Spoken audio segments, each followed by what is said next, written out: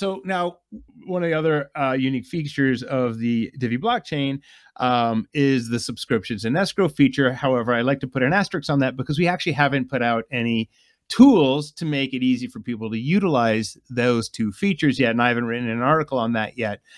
But I'm looking forward to the time when we can get past that so that people can, because it's extremely useful if you want to do a number of things where you want features of custody, but don't want the custody part. So you basically put funds into a space in the blockchain. Both parties have access to that space, and it's programmed to release funds either all at once or at a frequency based on conditions. And those conditions can be time, it could be some sort of agreements or whatever. And so, but again, we don't actually have tools to be able to set that up easily. And actually, Boyce, you're actually working on a bunch of things. You should probably talk on this now as to what we can expect coming forward. Yeah. So I've been working on that Python script. I think we spoke about it a couple of updates ago. It is, from all blockchain perspectives, a very complicated technology. I can't underscore, I can't put enough bold or highlight anything enough. The technology that Random String created, how cool it is, but how complicated it is.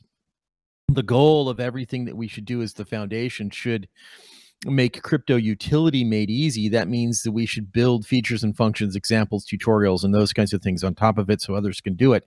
I'm at that curve where it's at the earliest stage and I'm building this app. Man, it's mind-blowing.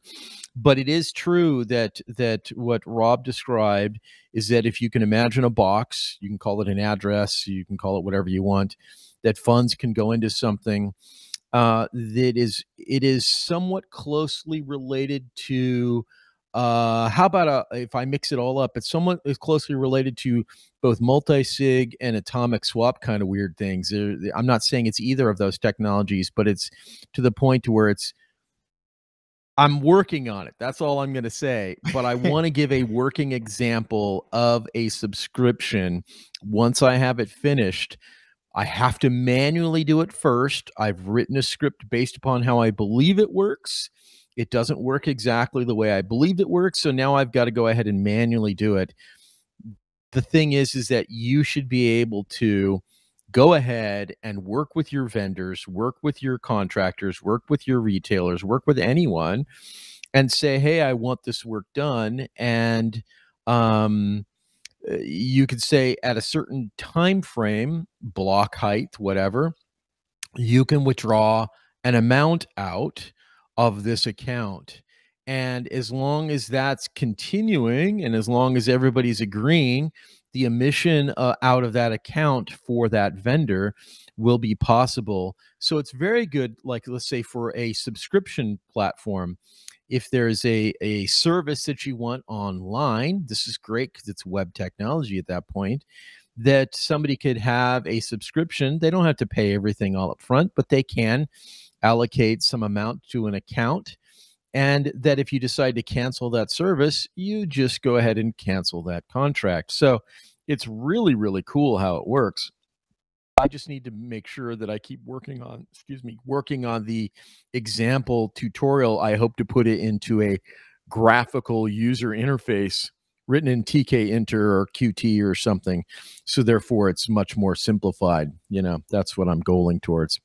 It's really, really cool. That was a whole lot of boring. People will gloss over at that, but yeah.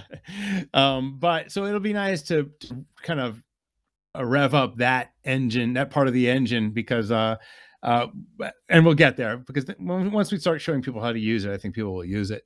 And I think that really fits well with what I think the three of us consider to be the objective of the foundation, which is like helping people use Divi, right? Yeah. So having features like subscriptions, having vendor integration, some web plugin to be able to use Divi, some probably also some conversion mechanism, because we all know that crypto is very volatile, and so it's kind of complicated to hold it for business. So they need to have path to be able to use it. So subscription is one of those examples that can really help businesses leverage Divi.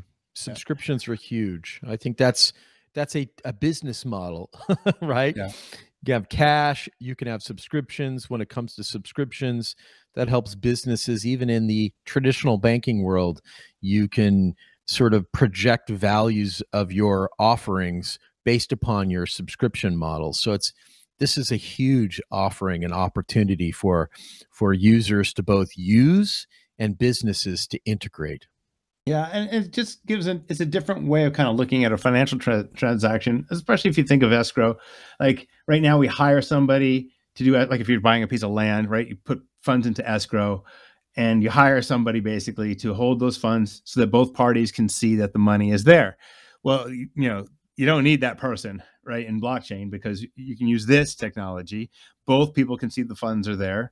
They move forward under conditions, or they get rescinded under conditions, but both people can see it. And that's exactly what that person that we hire right now to do does. And same with subscriptions. Both sides can see that the funds are there. And, depending on how you set it up, you can rescind the funds so that the subscription doesn't happen anymore. Otherwise, the person can see the funds are there and perform the service that are required. It makes the entire transaction, long-term transaction, more trustable, and you don't need another person and pay another person for that.